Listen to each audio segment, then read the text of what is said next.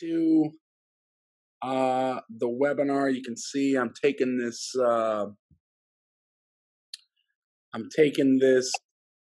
Good morning. Good morning. As you can see, I'm taking this quarantine pretty serious with my lack of shaving here. So, but enjoying it nonetheless. Hi, Greg. How are you? So a couple things. I wanted, this won't be a very long webinar. We've been having problems with Zoom, and I've noticed I've done a couple other things with, done a couple of other things with GoToMeeting, and both have been having issues because of what is happening with the coronavirus and everything that's going on with that. But I wanted to use today to give you some resources that I think could really be beneficial. And I'm going to send all this out in an email to everyone just so they have it. So let me kind of put a couple things together here for you. First and foremost, let me share my screen here. Got to go back and do that properly though. Hold on one second. For some reason, oh, there we go. Okay, boom. My button disappeared for a little bit. So let me go ahead and share that. Let's see what we got here. Okay, so you all should be able to see my screen now. And the first one that I want to kind of highlight is these are some programs that have been put in place by the $2 trillion stimulus that the president put into work this last week. Some of this is very fluid. It's changing. Some of this is very new. But in some of this, I get a lot of the questions just in basic talking conversations to people and specific questions as to what I think is going to ultimately go on with this. And my answer is typically, I don't know. It's very fluid. And I do think that the remnants of the illness on our economy is going to last longer than the remnants of the illness itself, COVID-19. So that's just my opinion. But I think there's some things in place that we can take advantage of today that will help with some of this. So I wanted to highlight some of this. The first one is this small business disaster relief loan and grant. This is the website here that you're seeing on the screen, and this is where you should be. And I'll put this out by way of email, but this is a great way to be able to get a loan for your business. If you're a real estate agent broker, which all of you are on this webinar, you all apply to this loan, this availability of this loan. So it's for businesses, private nonprofits, homeowners, and renters all can apply here. And I would advise everyone to kind of get through this today. They did set aside a certain amount of money for this. I think it's $350 billion is for this. But if you take a look at, the amount of people in the United States and the amount of people that are going to be looking for this, I think that money's going to go fairly quickly. So I would take advantage of this. Let me kind of read through this so that you know what we're dealing with here. The SBA is collecting the requested information in order to make a loan under SBA's Economic Injury Disaster Loan Program to the qualified entities listed in this application that are impacted by the coronavirus. The information will be used in determining whether applicant is eligible for economic injury loan. If you do not submit all the information requested, your loan cannot be fully processed. So there's going to be some things that you need. I would recommend getting out your tax return from 2018 or 2019 if you've filled that out, because they're going to be asking for things like your the gross revenues for the company, the cost of goods sold, basically your expenses in producing that income. So things like that you'll need to check, what type of business you are, and make sure that you're not involved in any illegal activity or, things that are here on this second box. It's very streamlined. It's very quick. But you can imagine that the amount of people that are submitting this is very large. So I would really not wait on putting this in. I have a friend that did this. He did it as soon as this came out, and he was approved for a $112,000 loan at 3.5% interest.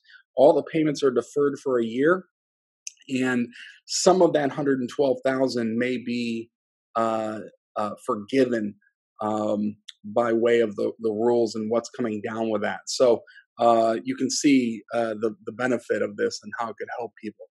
The second thing that I want to mention is this right here. This came from the Washington Post. Again, I will put all of this in an email to everyone, the whole team, so they know that. But this is kind of a cool thing from the Washington Post, where you can actually calculate how much you'll get from the $1,200 coronavirus stimulus checks if you are going to get one. Not everybody is getting one, but this is kind of a neat thing. I'll read this a little bit here. The U.S. government is about to send checks or direct deposits to most Americans to help people survive financially as much as of the economy shuts down in an effort to slow the spread of the novel coronavirus.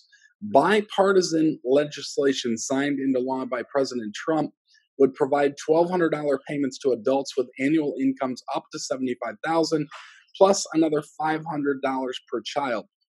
Some Americans earning more than $75,000 would also receive money if they meet the certain qualifications outlined below. For most Americans, the money is likely to arrive in April via direct deposit. Mailed checks may take longer. Use the calculator below to see how much you receive. Under that, see answers to frequently answered questions. So I'll just go through a couple of these just so that we're covered. Again, this particular webinar is in an effort to help all of you, our team here, to kind of weather this storm financially.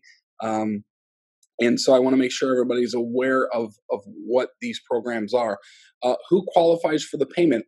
Individuals with adjusted gross incomes up to $75,000 a year will be eligible for this $1,200 check.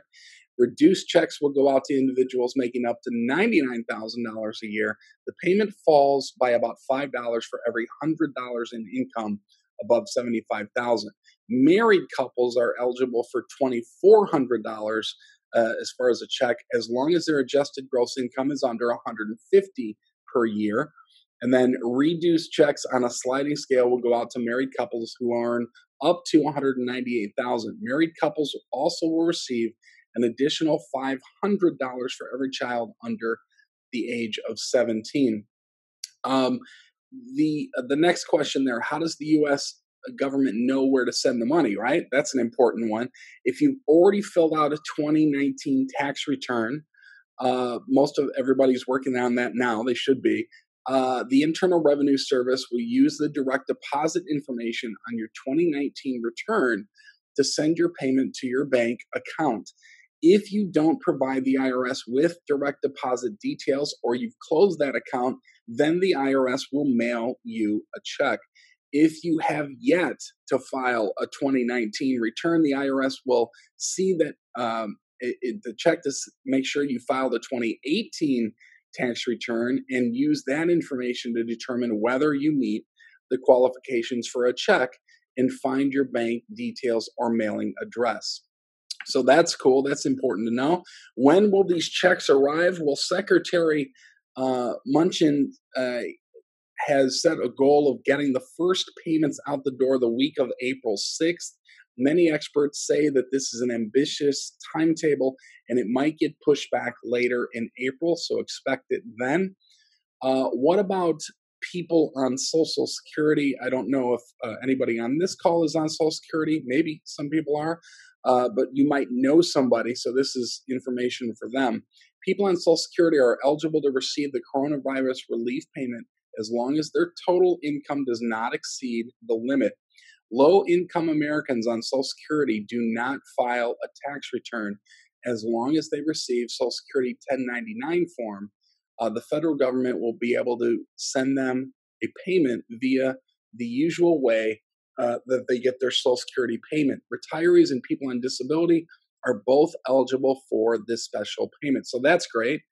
How many Americans will get these payments? Roughly 125 million people will receive a check. Who won't get a check? The main people excluded from receiving payment are the wealthy, non-resident aliens, and dependents who can be claimed on someone else's tax return. Will there be another payment in the summer? Maybe. President Trump has said that he is open to another round of checks, but only if the economy remains anemic through the spring and an additional boost is warranted. So you can read the rest of this when you go there. I just wanted to hit it a little bit because I think for a lot of people this is important. It's really information that I think a lot of people could use, or they know people in their family as friends or relatives that could use this as well. And then a couple of other things, mortgage, banks, rent, credit cards, all of these things their rules are changing and very fluid with regard to that. But there is relief with them if you approach them and talk to them about the utilities also are included in that, and talk to them about how the coronavirus has disrupted you financially and put you in a hardship, be it temporarily. They are all putting in programs to delay those. I shouldn't say all, but a lot of them are putting in payments to delay those, putting in programs to delay those payments. So you may want to reach out. This is just one article that I saw from Fox Business. Credit cards offering coronavirus relief with fee waivers, payment flexibility. So look into that. This is just one from Fox Business that I wanted to bring you guys. As the coronavirus outbreak reached the U.S., 110 million people had underlying credit card debt, according to a new creditcards.com poll. With the uncertainty of the virus and the economic hardships it's caused for many Americans, some credit card issuers are offering relief to cardholders, including those in debt.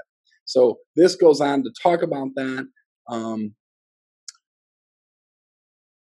And so just it reminded me to let you guys know that you may want to reach out to those places, your bank, mortgage company, landlord, if that's the case, credit card companies, utilities, things like that. So that's it. I wanted to cover those things, but really that the first couple things I covered were probably the most important on this. I would really advise you to take advantage of that and put that in place. I know we're going to look at everything that we can use with that. And after all, it's your money. You've paid for it. It's taxpayer money. So, maybe you get it and use it to help others. I don't know, but that would be up to you.